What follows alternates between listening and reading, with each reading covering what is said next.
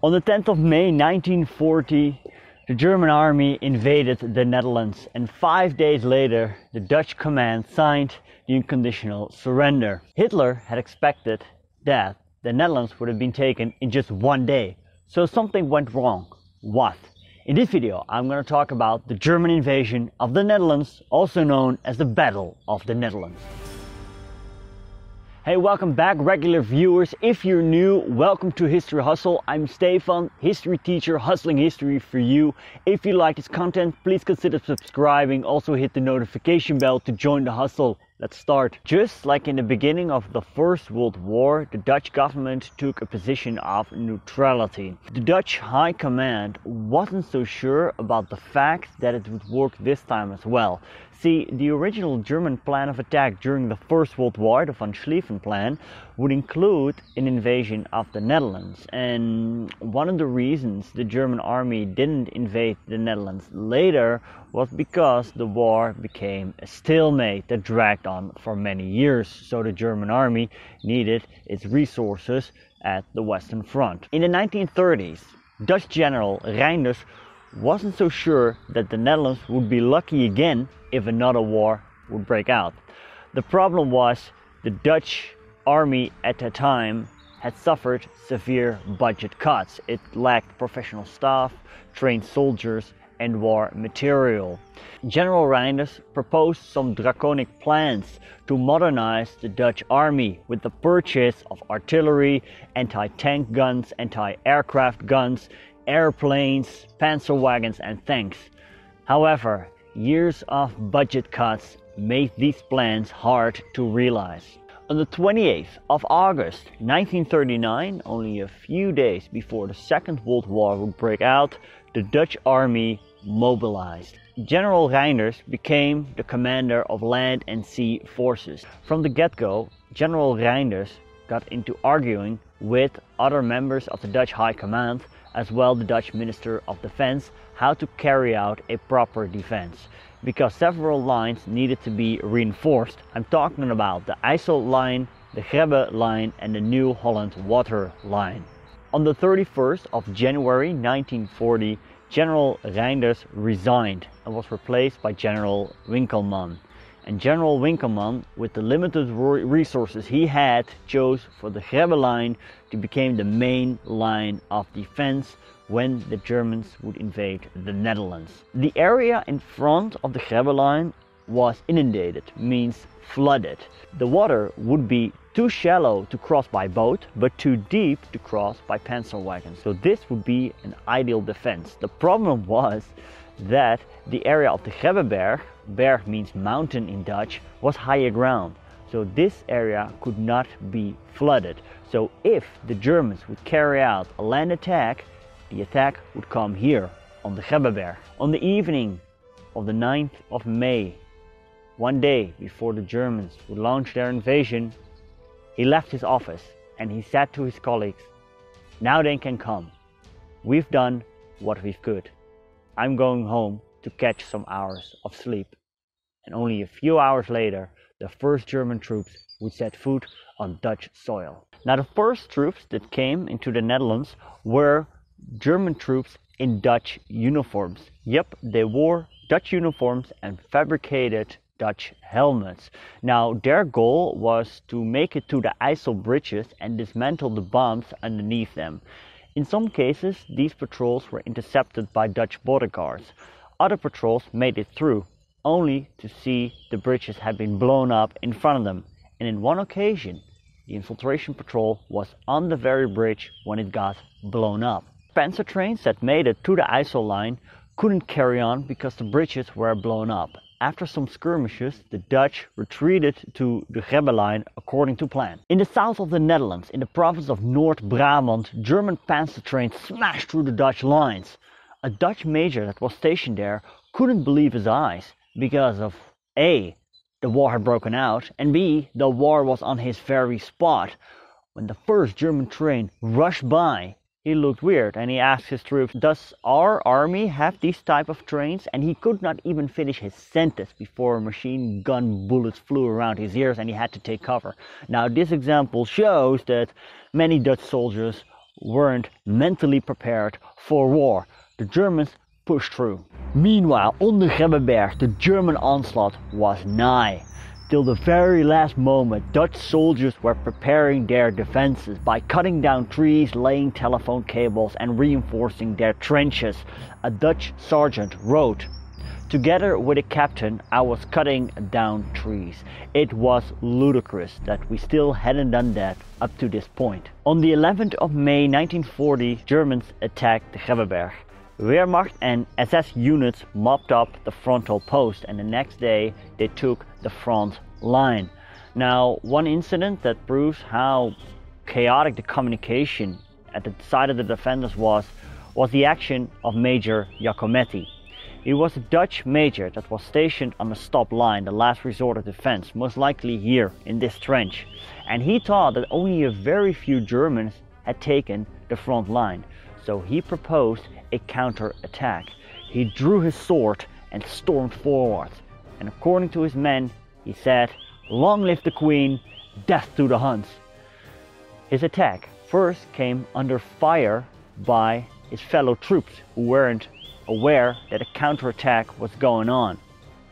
And second, the Germans, who were in much greater numbers than Major Jacometti had anticipated, drove the attackers back. Major Jacometti was killed in action. Now the front line had fallen, and there was one last resort, the stop line. Dutch High Command knew that a proper counterattack had to be undertaken. Keep watching to find out what happened. So let's take a look at the German attack from the air. This happened in two ways. First, there were the German paratroopers, the so-called Fallshirmjäger, soldiers that jumped from an airplane, opened up their parachute, landed on the ground, gathered up their ammunition to carry out their mission. The second way were the so-called airlanding troops. That were German troops that were basically positioned in a plane. The plane landed in the Netherlands, for example on an airstrip. They hopped out to carry out their mission, and then ideally the plane would take off, fly back to Germany to get another batch of soldiers. Now the German plan was to seize the bridges near Dordrecht and in Rotterdam to make sure the German panzer units that came rushing from the south of the Netherlands could make their way to the heart of the Netherlands. Now the most ambitious plan was to be carried out by air landing troops at The Hague. There, German units had to march to the governmental city and capture the Queen, the Dutch Army High Command, and the Dutch government, a checkmate as it were. Now, not everything went according to plan. In Dordrecht, the German troops managed to seize the bridges, mostly due to the fact that the Dutch soldiers were taken by total surprise. However, the Germans did suffer some severe losses. Now in Rotterdam, German troops managed to control the bridges only to be pinned down by Dutch soldiers and Marines. Around The Hague, the situation was utterly chaotic. There, German troops landed at the airstrip of Ypenburg. Dutch soldiers, however, taken by total surprise, rushed to their machine guns and started firing on the German airplanes that had landed on their strip. Soon, the whole airstrip was filled by burning wreckages, and as a result of this, the next batch of airplanes, they couldn't land because the whole airstrip was filled by burning wreckages, so they had to land in nearby grass fields. Result of this, they couldn't get back up again, and also the attackers were totally scattered. Now eventually the attackers managed to occupy Ypenburg, only to be driven out by a counterattack of the defenders.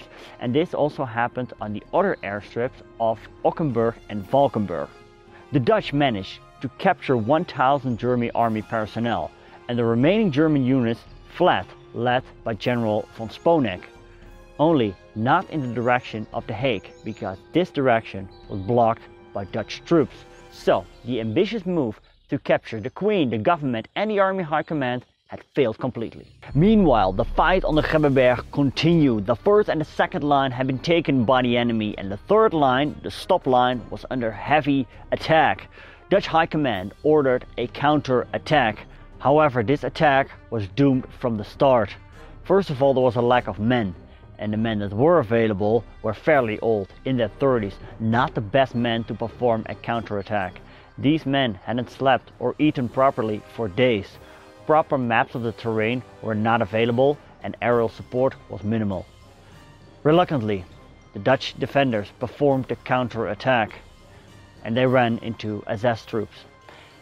After some fighting, they retreated, and because of panic this retreat became a rout. The German attackers mopped up the final defenses on the Grebbeberg, and the Dutch High Command decided the following day that they would retreat through the third line.